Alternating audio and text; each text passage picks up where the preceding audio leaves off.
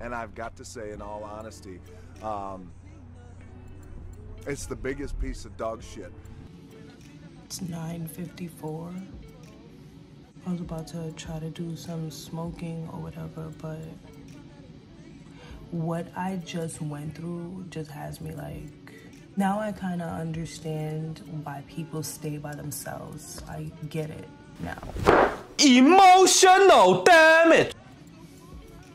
Because it's like this whole dating thing, this whole race to find my person when I was with my person.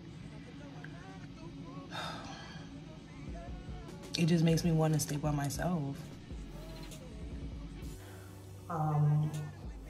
I know I haven't uploaded in a while, and that's gonna change. I'm gonna do some more work specifically on my YouTube channel. I'm trying to grow to 1,000 subs and beyond and help as many people as I can with what I know. Like I was saying, it's hard when you're empathetic. Like for all my baby witches who are watching and who don't understand, why does, my feelings feel so intense when people, tell me this, or when people are mean to me and I can't just, it's because you're empathetic, and it's hard. It's hard as empaths for us to kind of transmute that energy, but the more you do it, the easier it is. For females and, my gay boys, twerking, dancing, shaking your hips is a great way to transmute that energy. I did not do it because I just felt like I needed a good cry. Being like this has put me a bit in hermit mode. I can admit that I am a little bit lonely, which is why I've been trying to date. Mourning the loss of what was gonna be my marriage, my dream life. It just really messes me up. And then it messes me up that I have to come across people who I just spoke to just now, which is why I came to have a little talk with you guys. One thing I brought up in therapy is that I'm starting to have a bit of social anxiety, and I noticed that it happened directly after my last relationship before I went to the shelter. It's hard for me to directly look at people sometimes. It's a lot for me to be in groups. It was like that when I was in college, but it feels a bit worse now. With that being said, I don't plan on rubbing elbows with people out at clubs or a concert and possibly meeting the love of my life or whatever, I don't know. So I've been putting myself out there online. It's discouraging because, like I said, I thought I was talking to somebody that kind of showed me different, that there wasn't pee in this dating pool, but there's a lot of pee. And the sad part is 10 years older than you, 15 years, 20 years, these people still act so immature. This is the second oldest person that I've spoken to, or older woman that I've spoken to, who's kind of made me feel like crap. And I'm gonna tell you one thing now, guys, it is never okay for anybody that you're talking to, dating, fucking whatever, to make you feel like crap. No matter what they've been through. We all know that we're on a healing journey and we are healing. Some of us are not healed from what we've been through.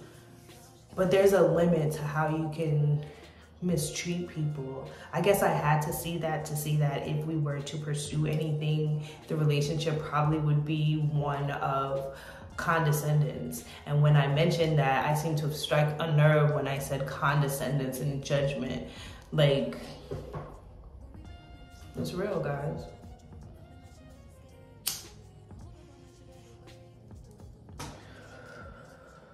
I should have said in the beginning, if you guys smoke, drink, girl, go ahead and pour you some wine.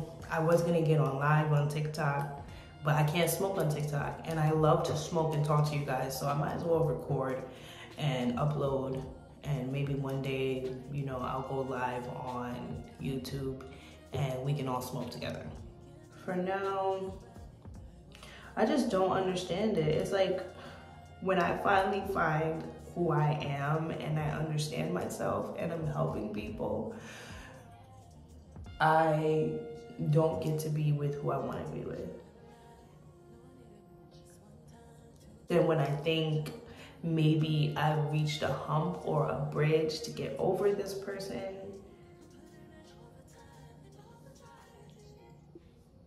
then the world just shows me like why we are not meant to be apart from each other.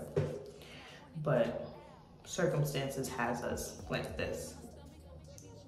If anybody who was to like really talk to me, watch my YouTube, they'll be like, oh nah. I did my research before I dated you, bitch. I was just telling my twin that conversation just made me feel low, like, and I remember like leaving this person and telling myself I'll never allow somebody to make me feel the way that I felt with this person. And I just went 10 steps backwards with a stranger that I was trying to get to know nonetheless. And I know a lot of you are gonna watch like, oh, you shouldn't feel no way. Like, that's how online dating is. Like, people are weird and you're too emotional. I'm gonna get probably all those kind of comments under this video, but fuck it. Fuck it. The first video of me coming back is me ranting about how online dating sucks and how dating sucks, period. Because online dating is also the way that people like me, who don't really, even past the pandemic or before the pandemic, don't really like to be social butterflies like that.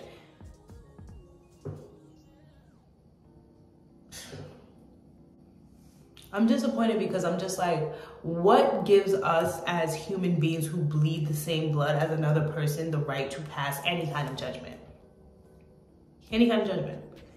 And this is a question for you guys, and put it in the comments if you've reached this point in the video. I know I'm just ranting and raving.